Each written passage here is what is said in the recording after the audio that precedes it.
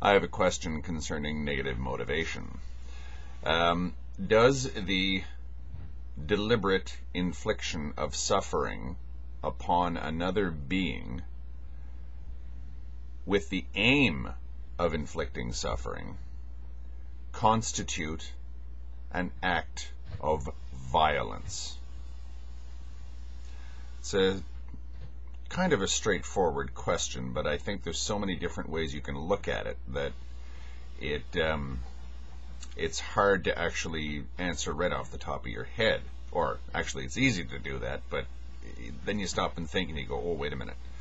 So we'd better understand what we mean when we use terms like violence and suffering and coercion and even negative motivation.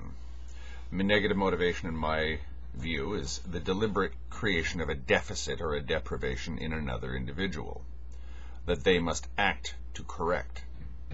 It's not that you've motivated them towards something higher or another course of action.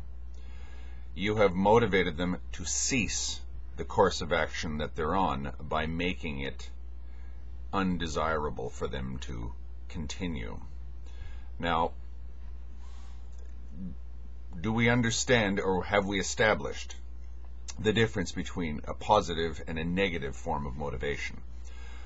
Positive motivation means you offer someone a benefit, a plus. Negative motivation means you offer the same person, or anyone, a deficit or a negative. They must act to remove the negative, or in the case of positive motivation, you must act to gain something.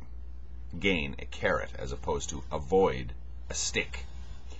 Yes, Mystic of the Sands, I know what you're going to say, but I'm referring to essentially what is the fundamental nature of negative motivation as opposed to positive motivation.